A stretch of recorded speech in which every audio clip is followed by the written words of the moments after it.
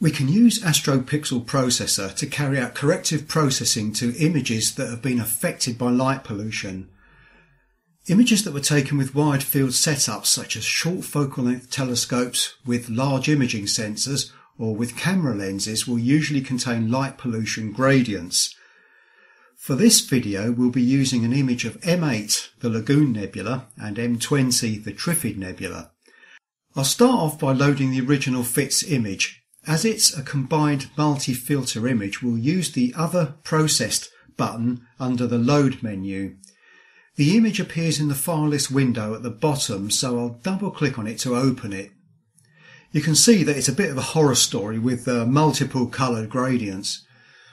I shot this data on a few nights when the bright moon was nearby in the sky.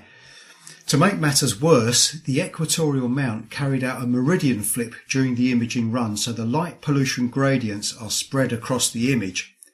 It's a very short data set taken using RGB filters, but works well to demonstrate APP's light pollution reduction tool. Click on the Tools button to open APP's extensive list of tool options. We'll scroll down to the Remove Light Pollution button to access the tool. Click on Yes to continue. APP will alert us that it is neutralising the sky background, a process that must be applied before we can attempt to fix the light pollution gradients. At upper left we'll be prompted that we have to create area selection boxes with a minimum of 5. When we create these, it doesn't matter if the stars are contained in the boxes, but we must ensure that there is no nebulosity inside the boxes.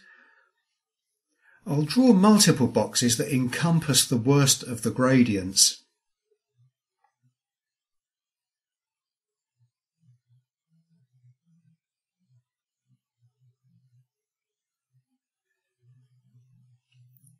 Now we'll click on the Calculate button. There will be a pause while APP calculates the light pollution model. The corrected image will appear on the screen and you can see that it's done a great job of removing the gradients. Notice that several of the selection boxes have changed from green to yellow and red. This is an indication that APP has analysed the selection boxes and decided that some of them aren't suitable to be included in the model. The red boxes should be excluded from the modelling procedure, and we can do this by clicking on the Remove Red button on the left-hand side of the screen. The yellow boxes aren't much of a problem, so we can leave them in place.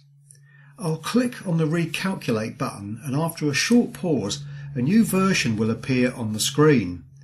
Notice that the red and yellow boxes have changed slightly, but I'm quite happy with the results of the modification.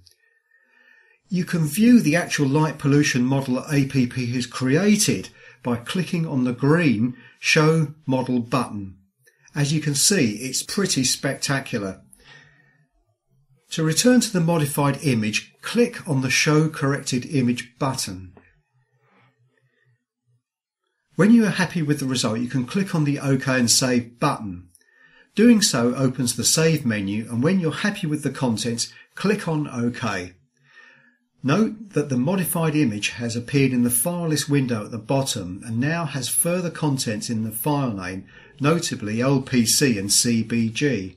This tells us that APP has applied a calibration on the background and applied the light pollution correction tool. We can carry out a before and after inspection by clicking on the original light polluted image.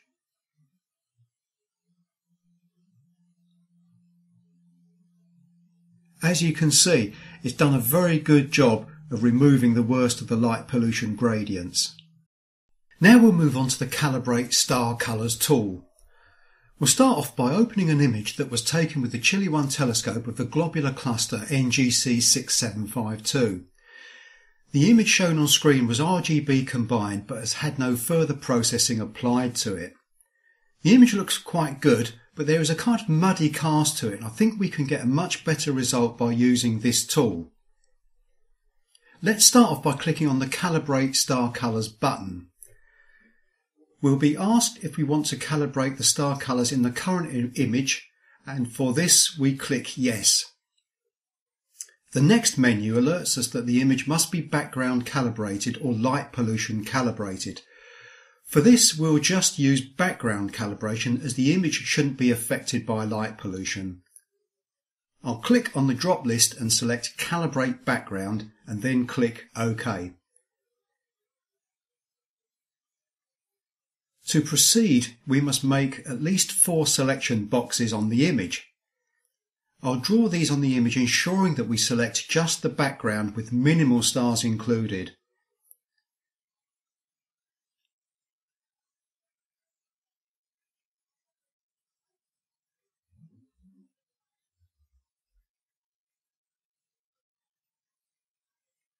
Now click on the Calculate button, and within a few seconds the image should be background calibrated.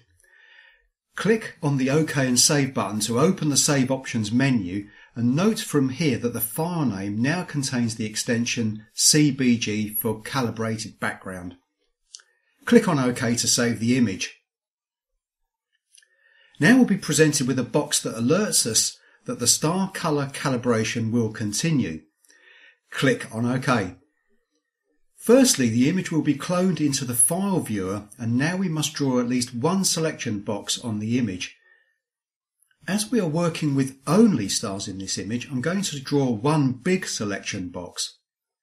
On the left-hand side of the screen, under Calibration mode, we have 3 options: Balance RGB, Black Body and Extinction, and Adaptive Black Body and Extinction.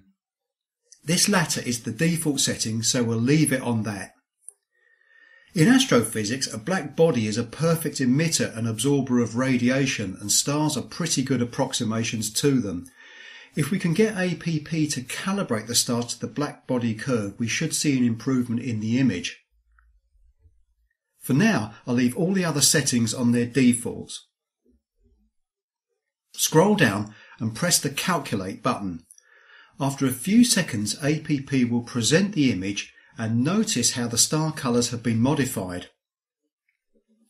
On the left are 2 graphs which map the distribution of stars that have been calibrated against the black body model, which is shown as a diagonal green line.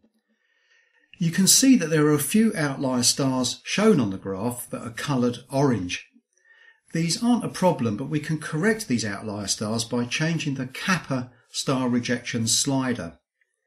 I'll increase this to a value of around about 3 and click on the Recalculate button again.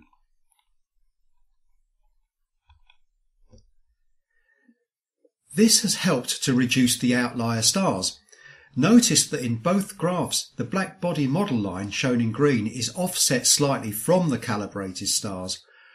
We can change the angle of the black body model by adjusting the slope sliders. For this image, I've found that a value of 1.08 for slope 1 and a value of 2.14 for slope 2 seem to work well and matches the distribution of calibrated stars better.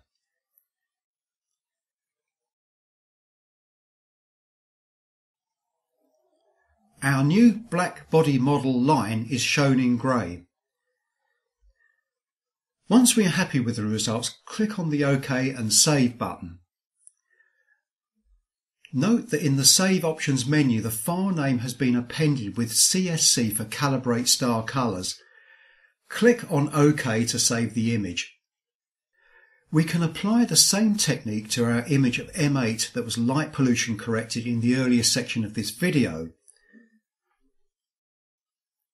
I'll open the image and then click on the Calibrate Star Colours button again and click Yes to the prompt. Note that because this image has been calibrated already, we will be prompted to create the calibration selection boxes without having to neutralise the background of the image. This time I'll draw multiple selection boxes on the image to avoid any nebulosity.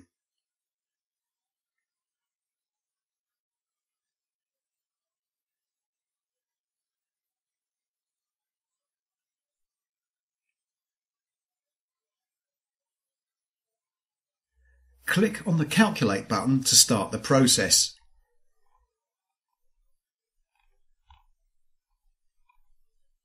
When working with multiple selection boxes, the procedure takes a little bit longer to complete.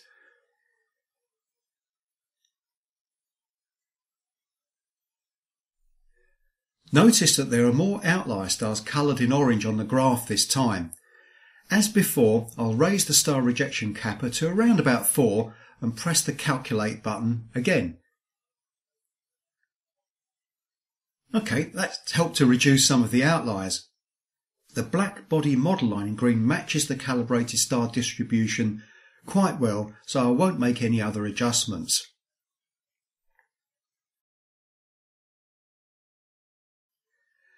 We can experiment further by changing the calibration mode on the left to balance RGB. I'll click the recalculate button to apply the effect. Notice that both graphs show more of a scatter, but the image in the viewer still looks quite good. We don't have the option to change the slope of the black body model line in this mode, but I can raise the star rejection kappa to reduce the outlier stars.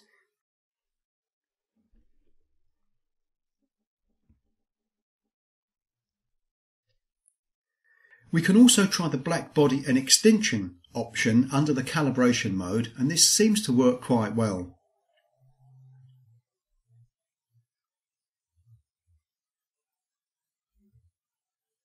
I'll make a small adjustment to the graph slopes using values of 1.11 and 2.08 respectively.